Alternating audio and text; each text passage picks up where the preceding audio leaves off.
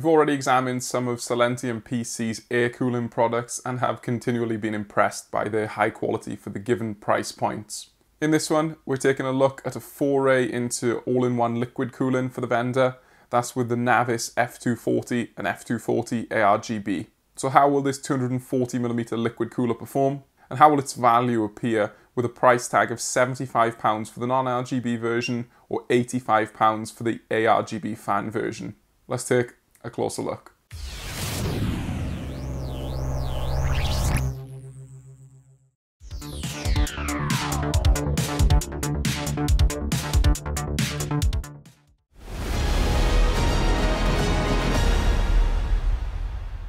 Mounting accessories and hardware provided for all modern Intel platforms, as well as AMD AM4, not Threadripper though. You get some cables for handling the fans and connections, plus there's a tube of Pactum PT3 thermal paste, which I always like to see included. A pleasant surprise to us was that SilentiumPC has pre-applied the cooling fans. This just gives you one less installation task and makes the process a little bit quicker. Can't argue with that. SilentiumPC uses a conventional 27 or 28mm thick aluminium radiator, and of course this is black aluminium 240mm class. It doesn't, however, have fins that extend to the entire thickness, so that is something to bear in mind versus some of the slightly larger coolers, particularly from Arctic, for example. There is some form of fill drain port on the unit, but that's not really intended for user applications, probably a maintenance something or other for warranty purposes. The liquid tubes are around about 390mm in length and are covered by a high quality attractive braiding. Flexibility of the tubes is positive, especially when coupled with the reasonable degree of movement for the entry points of the pump block unit. A well-sized bare copper cold plate is used to extract heat from a CPU and feed that through to the liquid cooler. Despite being bare copper in form, SilentiumPC highlights compatibility with liquid metal thermal interface material if you're feeling fancy.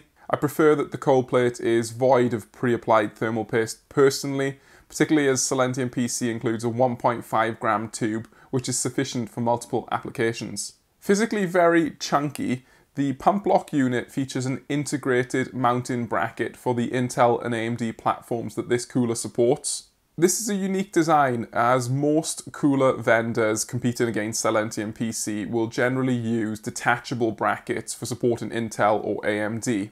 I guess SilentiumPC here has the benefit of ease of installation because it's one less piece to think about and one less piece for a user to install. However, the key downside to that is if there's a new platform that comes out with different mounting holes, then upgradability for this cooler is going to be severely impacted as far as I can tell. PWM control is used for the ceramic bearing pump, and this allows the unit to operate in a speed range of 1600 to 2600 RPM, which is ideal for noise output. Interestingly, there's no LED lighting on the pump housing, which feels like a bit of a missed opportunity for an ARGB liquid cooler in my opinion. The pair of Fluctus 120 PWM ARGB, or non-ARGB in this example, fans come pre-applied with the CPU cooler. These fans are rated at a speed range of 300 to 1800 RPM via their 4-pin PWM control. The two fans are daisy-chained together on the radiator, meaning that only a single 4-pin header is required to power them, and that's smart and convenient for cable management. SilentiumPC uses a fluid dynamic bearing inside the fans, and there are some clear optimizations that highlight the pressure-biased application for these fans, notably on the blades. As far as ARGB control goes, that's handled by the conventional 3-pin header, and the software for your motherboard will control the lighting.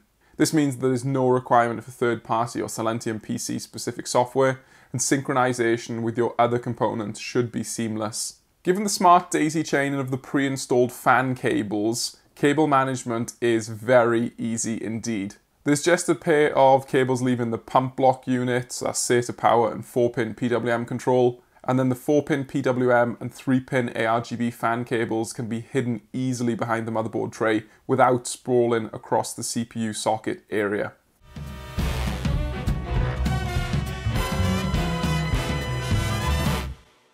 Warranty is just okay on the £75 Navis F240 and the £85 Navis F240 ARGB. 3 years for a modern all-in-one liquid cooler is fine at that price point, but it's hardly inspiring. The fans are rated at 100,000 hours mean time between failure though, so that's absolutely fine. I guess the point that I'm making is that particularly tough competition will come from the likes of Arctic and Corsair, which really are the big hitters at this sub £90 price point, and they're offering 5+ year warranties on their models. So 3 is fine, but it does look a little bit slim when viewed through a certain perspective.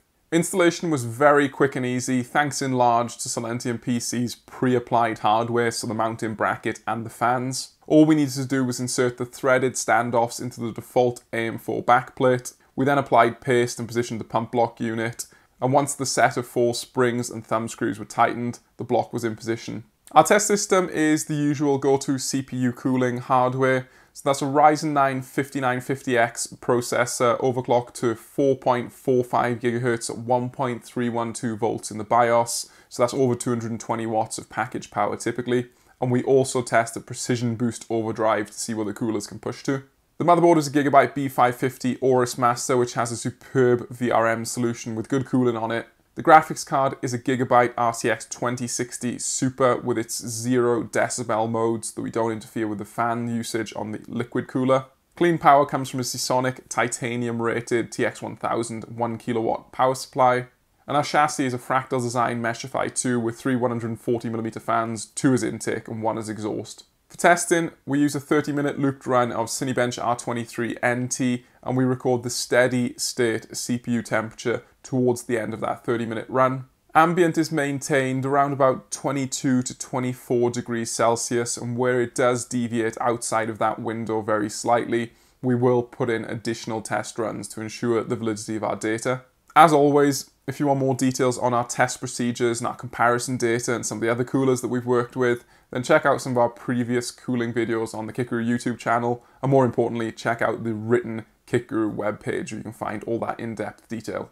Let's jump into the test results. Let's start off with noise performance at 100% fan speed. This is important for getting an indication of where our performance expectations should lie based on noise output. Running at 47 dBA in our test system, noise output from the SilentiumPC Navis F240 ARGB is reasonable when it comes to liquid coolers. The noise output is very slightly better than the Be Quiet Silent Loop 2 and its 2200 RPM fans. 47 dBA at full 1800 RPM fan speeds is certainly audible, but it isn't too unbearable for periods of heavy load. Plus, there's the strong 300 to 1800 RPM PWM control curve of the fans to further improve noise output. Full fan speed cooling performance for an overclocked Ryzen 9 5950X processor is strong from SilentiumPC. The 240mm Navis F240 ARGB is very marginally behind the more expensive 240mm Be Quiet competitor, but SilentiumPC's cooler manages to outperform the budget-friendly Cougar Aqua 240 ARGB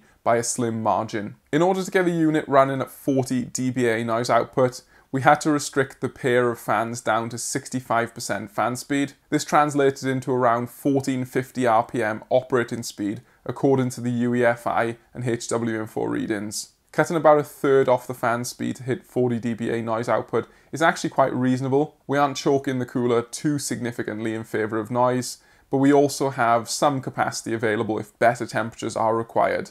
When locked at 40 dBA noise output, the SilentiumPC Navis F240 ARGB actually manages to very slightly improve its performance offering versus the Be Quiet Silent Loop 2 240mm by matching its delta temperature. There's clear headroom to the other 240mm all-in-one in our charts too. That's the Cougar Aqua 240 ARGB, because SilentiumPC wins here. Next up is the Precision Boost Overdrive set of results. It's critical to note that small differences in the displayed delta temperature are not as important for our PBO testing because the clock speed and cooling power achieved are more important metrics. With the processor running in Precision Boost Overdrive mode, once again we see solid performance from the SilentiumPC Navis F240 ARGB cooler that has it matching the 240mm Be Quiet Silent Loop 2. In fact, the Navis F240 ARGB actually manages a slightly higher power level dissipated, albeit for the same CPU clock speed.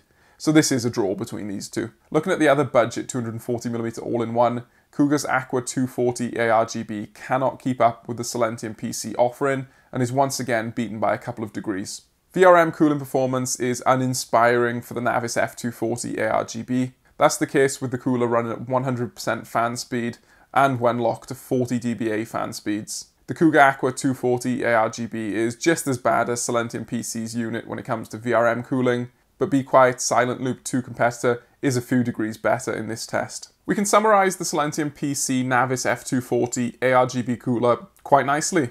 This is a well-priced, sensibly designed 240mm liquid cooler that offers stellar cooling performance. You also get perfectly tolerable maximum noise output, as well as a solid fan speed curve control mechanism and a PWM pump. Cooling performance that is comparable and competitive against a premium and more expensive 240mm all-in-one liquid cooler, that is the Be Quiet Silent Loop 2, is a positive for the SilentiumPC unit.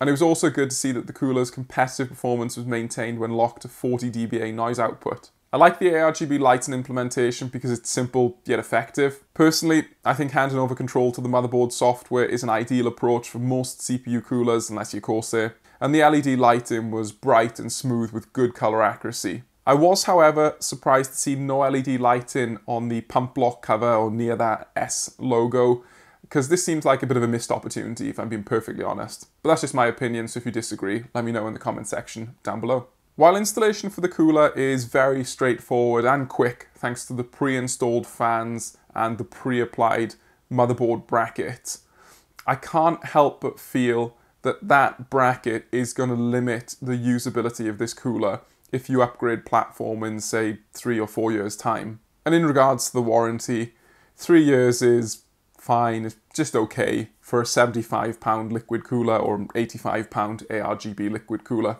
But it's hardly inspiring when the big competitors such as Arctic and Corsair both have units in a similar price range with warranties over 5 years. Overall, the SilentiumPC Navis F240 ARGB is a competent all-in-one liquid cooler that offers up stellar performance for its very reasonable price tag. The fan speed curves are effective, cooling performance is strong, and I like the included ARGB lighting. I don't have any problems giving this unit a recommendation based on my testing, as we typically see from SilentiumPC. Simple, yet effective. Can't argue with that. I've been Luke Hill for Kit Guru. Thank you for watching our video review of the SilentiumPC Navis F240 and ARGB version liquid cooler. Let us know what you think in the comment section down below. Are you quite impressed with what SilentiumPC has brought to the market here? Would you like to see a bit more on the warranty? What do you think of the RGB lighting? Let us know.